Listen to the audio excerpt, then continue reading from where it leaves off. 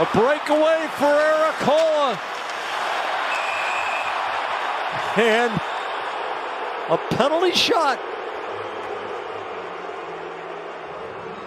Wow.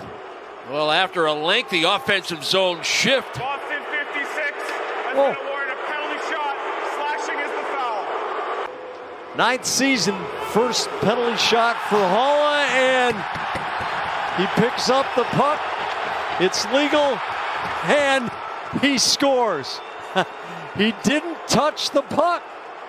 If he had moved the puck, it would have been no shot, like Marchand in the shootout.